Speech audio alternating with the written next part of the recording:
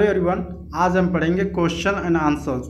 Nelson Mandela long walk to freedom.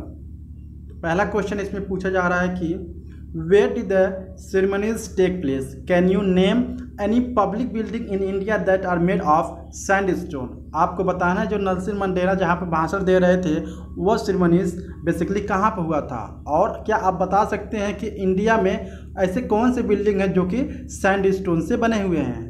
तो इसका answer है the ceremonies took place in the campus of A union building of A Pretoria, यानी वहाँ union building of Pretoria में हुआ था ceremonies, ठीक है। विच वर attend by the dignitaries and leaders of money Nations, वो जो कि ढेर सारे के लीडर्स वहाँ पे आए हुए थे।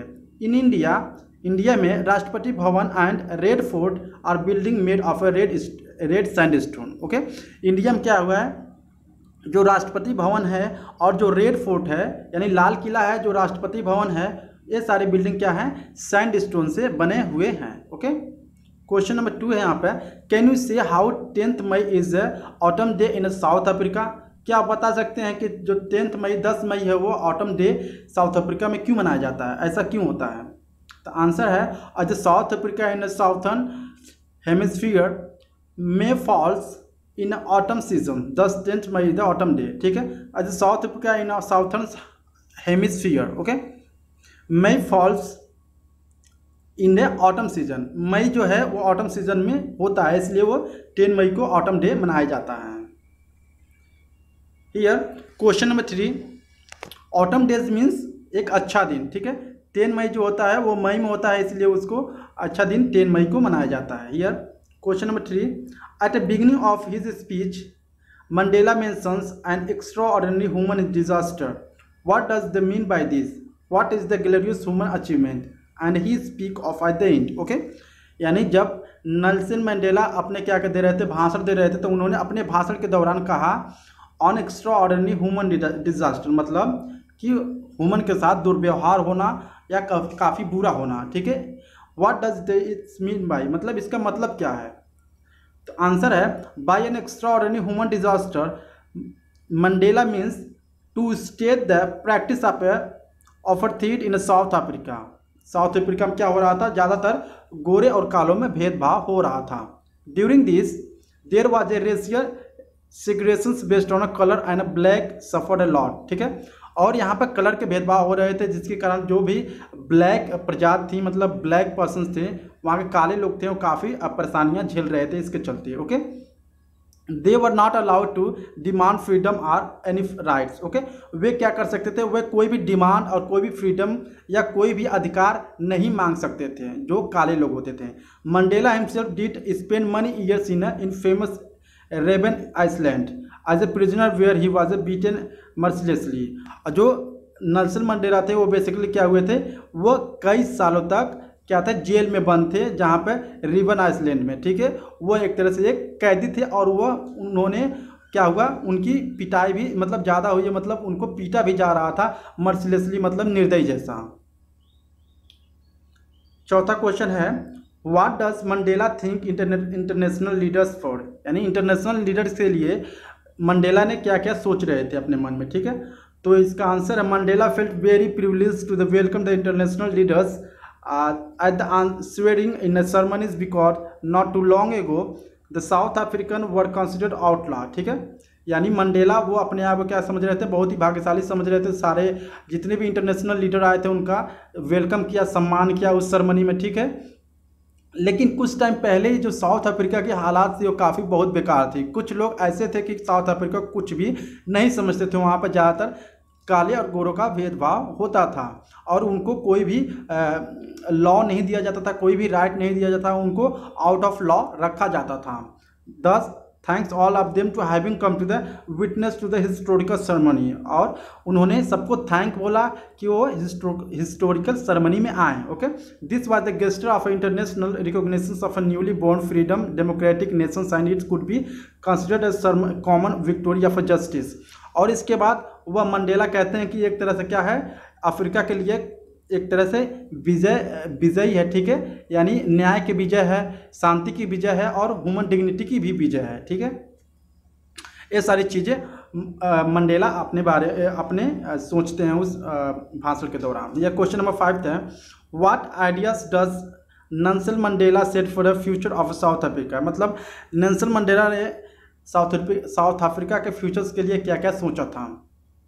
तो आंसर है इसका, Nelson Mandela set the ideal of liberating people from the bonds of poverty, deprivations and sufferings. He also set the ideal for a society where there would be no discrimination based on the gender and the racial origins। ठीक है, उन्होंने Nelson Mandela ने सोचा कि जो कोई भी भेदभाव होते हैं, गोरे या काले या कुछ भी होता है, ठीक है, एक तरह से क्या है, अब ये सारी चीज़ें नहीं रहेंगी साउथ अफ्रीका में। ठीक है, ही also set the ideal of a society, और वो समाजी के बारे में सोचना शुरू कर दिए, where would the no discriminations. ठीक है, कोई भी डिस्क्रिमिनेशंस नहीं होगा, ना जेंडर के अकॉर्डिंग और ना गोरे और काले के यानी रंग के भेदभाव में।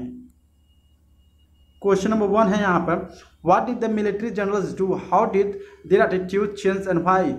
जो मिलिट्री जनरल थे वो एक्चुअली में क्या किए और उनका जो एटीट्यूड था वो किस तरह से चेंज हो गया।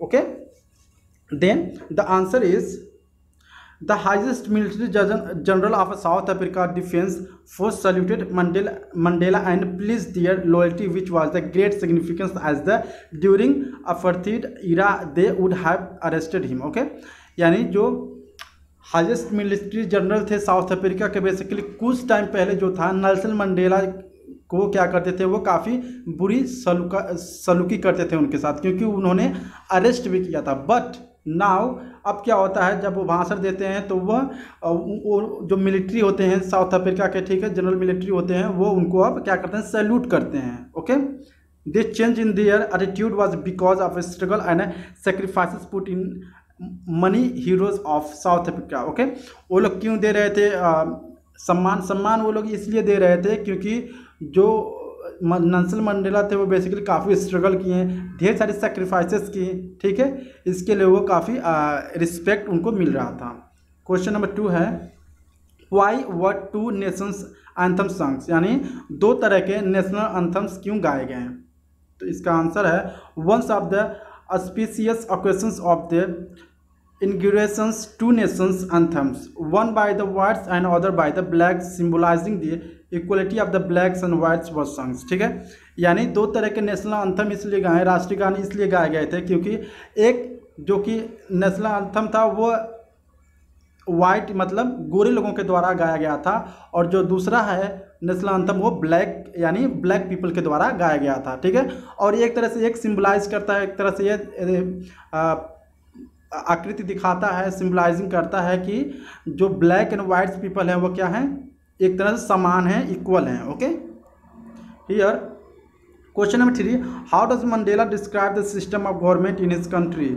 मंडेला जो है अपने गवर्नमेंट के सिस्टम को वो किस तरह से डिस्क्राइब करते हैं। ओके, पहला है in the first of decade और दूसरा है in the final decade of the 20th century.